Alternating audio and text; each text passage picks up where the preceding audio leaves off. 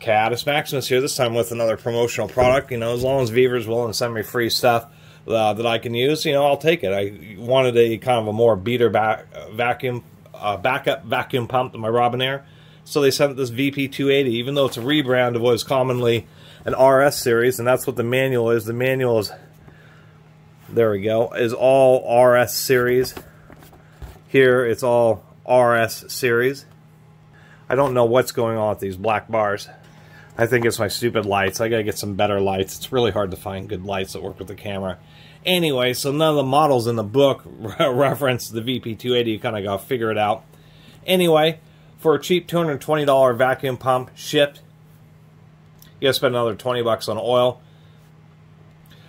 Pretty much all pumps that use oil, air compressors, most of those products are going to ship without oil. And I just wanted to mention that. There are some negative reviews of people burning these up in 20 minutes and had pictures of them without oil. And I was like, what kind of idiot buys a pump that has a big old sight glass to see if there's oil in it and then just runs it until it burns up? I mean, you almost deserve that, to tell you the truth.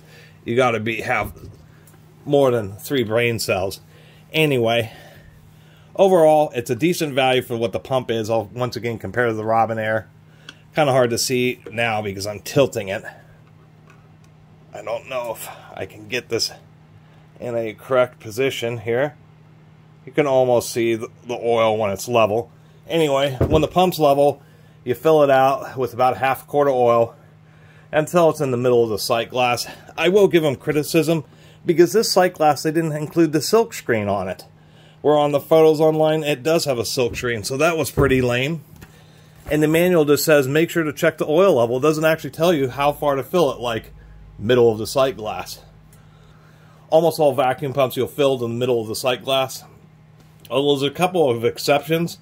You just want to look it up. But pretty much like Robinairs, these cheap Chinese ones, you fill in the middle of the sight glass. Anyway, for what you're getting, 2-stage, which is a high vacuum, 25 micron, for the price, I mean, it weighs like 35 pounds. Overall, it's worth it. Anyway, here, I'll compare it to the Robinair. So here we are comparing the Vevor to the ubiquitous Robinair 15600. This Robinair, they've been making for, seems like forever. I think at least like 30 years or something. So, the Vevor is cheap. It's actually pretty nicely made for what it is, especially for a 12 CFM, 1 horsepower, 37 pound vacuum pump. But there is a difference between it when you just need a lot of vacuum and when you do want something just a bit higher end, more professional. The Vevor, even without their registration discount, 220 bucks shipped plus another 20 bucks for the oil, is half the price for this Robinair, and this Robinair is only a 6 CFM. This Robinair is $500 new, but you do get a lot of features. You get an integrated cutoff valve or shut-off valve, so you can turn on and off the vacuum while it's running without having to actually physically turn the unit on and off. These pumps can have a hard time starting up. If they're under the currently under vacuum, or you're working with them, you turn them off. Sometimes you have to disconnect just to be able to get the pump to start back up. Then you can reconnect it while it's running.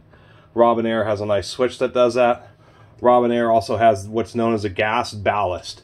You can get some issues with condensation inside the pump, and so the Robinair has a gas ballast, which is like an air bypass that allows moist air to circulate through the pump to reduce chances of condensation. This Vevor has no such feature either. Of course, Robinair is only a half horsepower, but it uses a pretty high quality motor, to tell you the truth. The Vevor is not a bad motor. It's still fan cooled, but unfortunately it does use an extruded aluminum body, where this motor is a steel body, and just some other things like that. So that's, you know, some of the big differences between a $500 6 CFM vacuum pump and a, you know, a $220 12 CFM 1 horsepower vacuum pump. But we can see really where it gets, if we line up, this whole center section is for the ballast and for the cutoff. But if we actually line up the pump housings, we can see where all that extra CFM. This does have a huge motor housing, or a pump housing, I should say. And the one other thing I thought was an oddity is the Robinair, we have like a 1/4-inch fitting, and then we have a 1/2-inch fitting on top. And this this is a huge fitting. And this is only a 6 CFM pump. Where on the Vevor here, surprisingly enough, what we have is we have 2 fittings as well. But we have like a 1/4-inch fitting. And another different style fitting. I don't know what the type of fitting this is, but it's also like a 1/4-inch. Maybe this is supposed to be a 3/8, but the fittings are surprisingly a lot smaller. Even though the port where they're screwed to could accept wider, larger fittings, it just seems like an odd design choice. There is a port so you could pull this fitting off. You can, of course, pull fittings off and put whatever fittings you want. But I think these ports here are actually limiting the potential airflow, the vacuum flow of this pump, because they just made a kind of a poor choice in fittings, where once again on the Robinair they use a small and a very large with a very large overall T-fitting there, which I think was a wiser choice and ensures they can, on the larger fitting, and get the full CFM.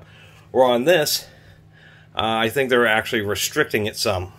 It's not a mechanical issue, but it could affect it does affect its CFM rates. Just seems like an oddball choice. Also, the ratings. This one's rated by, they have it 3 times 10 to the -1 pascals, which is about 25 microns. Where Robinair advertises this is getting down to 15 microns. I mean, vacuum levels at 15 to 25 microns are extremely low. They're so low that it's about the limit of what these types of vacuum the physics behind these types of vacuum pumps. You're getting to the point where the molecules are getting so far apart that the vanes can't even pull anything out. To get higher vacuums than what these achieve, you need something known as a turbomolecular pump, which is a scientific grade vacuum pump. And it's nothing like anybody who would be watching this video and looking at these types of vacuum pumps would care about. These vacuum pumps are used in scientific applications just to quickly pull down the initial vacuum before they initiate actual scientific grade high vacuum pumps. These are just used in scientific workloads just to do the bulk clear out. Otherwise, somebody watching this video, as far as like an HVAC pump, air conditioning evacuation pump, heavy duty brake bleeding, that type of thing, that's what this Vevor would be good for, especially just being, high power and really pretty cheap compared to what would be considered a more professional grade Robinair. Anyway, so that's my comparison to the Robinair. I mean, the Robinair costs twice as much for half the flow, but it's like a real heavy-duty industrial product with a higher quality motor, etc. But you're getting what you pay for. And once again, you're getting just the basics. You're getting a 1-horse motor with a decent 2-stage rotary vane pump. You're not getting a gas ballast valve. You're not getting a easy-to-use isolation valve. And you're getting a fitting that's really, as I just had mentioned, you get these fittings that are really small and quite frankly maybe restricting this pump's potential, because it just does not seem like it's really able to hit the 12 CFM with these really small, like 1/4-inch fittings. I don't know why they would ship like that, but as I said, you can just pull this off, put on your own fittings. I know people are going to ask. I use premium. I actually, O'Reilly's Auto Parts actually sells vacuum oil, and so I just use Robinair oil. You can't just use motor oil because the very low pressure vacuum pumps can cause a lot of other oils to actually off-gas and vaporize because of the low vacuum, and they'll just end up blowing out and sucking through all of their own oil. You really do, when it comes to many times you can get away with not using the right oil, but when it comes to vacuum pumps, you want to get something that is rated for vacuum pumps. And surprisingly enough, the Robinair oil is American made, which would make sense. We have a lot of petroleum plants. And surprisingly enough, I guess Bosch is associated or owns Robinair. Anyway, that's what I'll mention. That, and the one feature I do like, instead of having a permanently attached power cord, it uses a computer power cord known as an IEC cord, which just makes it a lot easier to deal with. And as far as how it runs, it's actually pretty darn quiet, to tell you the truth. Of course, if you forget that you have the exhaust cap in there, it'll just pop it off for you. Automatically ejecting cap. Otherwise, it's really not that loud. And once you actually have it closed off and drawing a vacuum, vacuum pumps actually get a lot quieter. A lot of the air noise you're hearing is just the suction of the air. It's always advisable when you're using vacuum pumps to get some kind of stone, like fish tank filter, some kind of inline filter, just to prevent particles from running through the pump. Otherwise, that's all these are. They are just a vacuum pump. So, not a lot else to say. Do appreciate it. I guess one of the biggest negatives, I mean, they just have a Vevor sticker stuck onto it. They're using blue. The modern Robinairs are blue. The same model as I did a comparison. They just changed them from red to blue.